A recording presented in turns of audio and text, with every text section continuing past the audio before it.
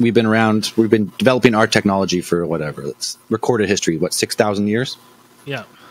But say in like 100 or 200 years, we don't need anything we currently use. We just merge with machine, and then pretty much we overtake ourselves as an inorganic android. Okay, so what do you mean when you merge with machine? What do you mean? Like, are we talking Robocop or are we talking iRobot? Like, we're no longer like we're half man, half robots, or we're no. I think that'll be a stepping stone.